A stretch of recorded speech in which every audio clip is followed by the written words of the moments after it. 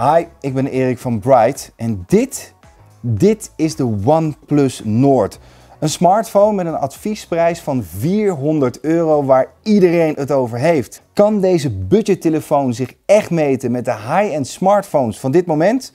Ik vertel het je in deze video.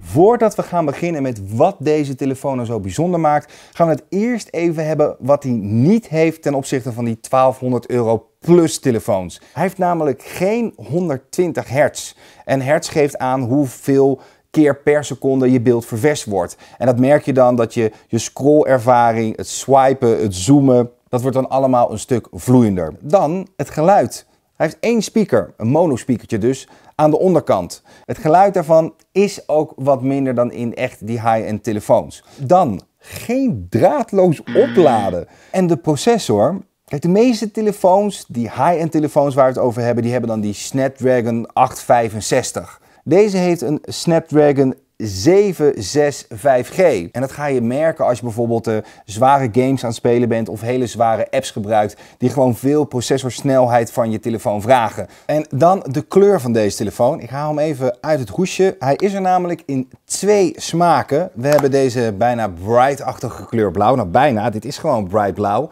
En daarnaast hebben we ook nog een grijze variant. Op zich, ik moet zeggen, een hele mooie finish zo. Maar ik had nog iets meer variatie wel leuk gevonden. Misschien nog een matte finish of een meer metallic-achtige variant. Was ook wel leuk geweest. We moeten het nu doen met grijs en blauw. Hij komt er trouwens in twee varianten. De 8 GB RAM met 128 GB opslag. En een 12 GB aan RAM, waardoor die nog iets sneller wordt met 256 GB aan opslag. En dan gaan we het hebben over de waterdichtheid van deze telefoon. Want hij heeft geen IP-rating. En dat heeft allemaal te maken met de prijs van deze telefoon. Yeah, we need to add additional seals to make sure that every port is waterproof. Most of the cost here comes from the machines that we have to buy to test the devices. For us, it costs around $15. Maakt de telefoon dat minder waterdicht? Nee, volgens mij doet hij dat best wel goed. We hebben er alleen geen officiële rating voor. Ja, en dan is het nu tijd om enthousiast te gaan worden. De pluspunten van deze telefoon. En ik begin heel simpel met de unboxing. Ik vind dat OnePlus dat echt goed doet. Ik had dan het mediapakket. Daar zitten al 3 hoesjes bij. En op het moment dat je de doos van de telefoon pakt, je haalt daar de telefoon uit, dan heb je daar dat dikke rode oplaadsnoer met die grote stekker erbij. En dat is meteen al iets dat hoort bij die hele ervaring van die telefoon. En dat doen ze dus echt heel erg goed. Dan het scherm. Ja, ik zei al heel flauw, hij heeft geen 120 hertz. Maar hij heeft 90 hertz op een €400 telefoon. Daarnaast heeft hij een AMOLED Full HD Plus display. En dat is ook iets wat uniek is, want de meeste budgettelefoons hebben vaak een LCD display.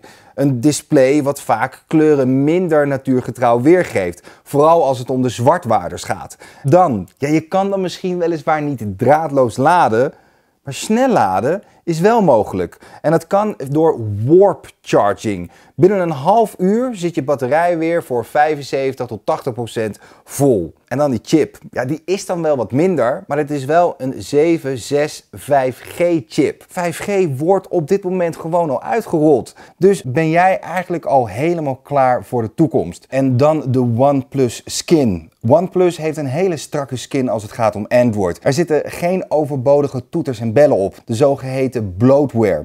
Maar de telefoon heeft wel die extra alert slider aan de zijkant, waarmee je telefoon op stil, op trillen of geluid kunt zetten. En als je daar eenmaal aan gewend bent geraakt, dan wil je eigenlijk niet anders meer. Android geeft voor dit toestel de garantie op 2 jaar systeemupdates en 3 jaar beveiligingsupdates. En dat heb je in deze prijsklasse vrijwel nergens. Vaak is dat niet langer dan een jaar. En dan mijn favoriete onderdeel, de cameramodule. De OnePlus 8 Pro won bij mij namelijk al de grote cameratest, waar die op het gebied van fotografie en op het gebied van video het hoogste scoorde, nou ja, ten opzichte van de grote spelers op de markt van dit moment. Hij is qua cameraopzet hetzelfde als wat de OnePlus 8 heeft. We hebben een normale wijdhoek 48 megapixel camera, we hebben een ultrawijd van 8, we hebben een macrolens van 2 megapixel en daarnaast een dieptesensor van 5 megapixel. Als we dan die camera app openen, wat hebben we hier dan precies? Timelapse, panorama, slow motion. Natuurlijk video. We kunnen max met 4K 60 frames kunnen we filmen. We hebben natuurlijk die foto-app waarmee we foto's kunnen maken in 12 megapixel en 48 megapixel. Dan heb je natuurlijk die portrait mode, nachtfotografie. En daarnaast heb je de Pro-app als je alles tot in de puntjes wil instellen voor die perfecte foto. En in die Pro-app kunnen we zelfs foto's maken in RAW. Die normale wijdhoek met 48 megapixel maakt hele mooie foto's. Ik moet zeggen, binnen HDR vond ik hem af en toe wel, qua hoe je de foto zelf al bewerkt, vond ik hem soms wat agressief daarin. Maar voor de rest prima foto's, want we hebben het hier over een toestel van 400 euro. Dan die ultra wijdhoek. Ja, daar merk je wel dat je in kwaliteit echt wel wat gaat inleveren. Maar dat is ook logisch met 8 megapixel. Dan die 2 megapixel camera. Ja, daar viel mij iets geks op. Op het moment dat ik daar foto's mee maakte, dan zag ik natuurlijk dat die kwaliteit echt wel een stuk minder was. Maar met de gewone normale wijdhoekcamera lens kon ik nagenoeg dezelfde foto's maken. In ieder geval, ik kon dus heel dichtbij komen. En dat met 12 en met 48 megapixel. En als je daar dan op inzoomt, ja, dan heb je een foto die opeens van veel hogere kwaliteit is dan die 2 megapixel camera. Wat mij eigenlijk dus de vraag stelt, hadden we die 2 megapixel camera nou echt wel nodig gehad op deze telefoon? Ja, en dit is dan die selfie cam. Dit is de normale wijdhoek, 32 megapixel. En we kunnen dus ook, bam, een stukje wijder. Op 8 megapixel dan wel, maar het is wel lekker dat dit erop zit hoor. Alleen als we dan een video gaan, dan gaan we opeens heel erg kroppen. Dat is dan wel een beetje jammer. Ja, en dan video met deze telefoon. We kunnen filmen in 4K 30 frames op de achterzijde van deze telefoon en op de voorzijde tot 4K 60 frames. Beduidend meer. We kunnen dus ook slow-mo's draaien met deze camera en dat kan in 1080p met 240 frames. Als we het dan gaan hebben over de beelden, die zien er eigenlijk prima uit. Mooi gestabiliseerd. Je hebt nog een super stable modus, maar die heb je in 9 van de 10 gevallen eigenlijk helemaal niet nodig. Wat me wel opviel is dat als je in situaties bent waar bijvoorbeeld veel achterlicht zit, dus veel tegenlicht, ja, dan merk je wel dat het dynamisch bereik van deze camera's toch echt wel heel snel een stuk minder wordt. Dat is wel waar je een verschil merkt met de meer high-end telefoons. Maar in normale situaties, mooie foto's en video's maken, eigenlijk geen enkel probleem.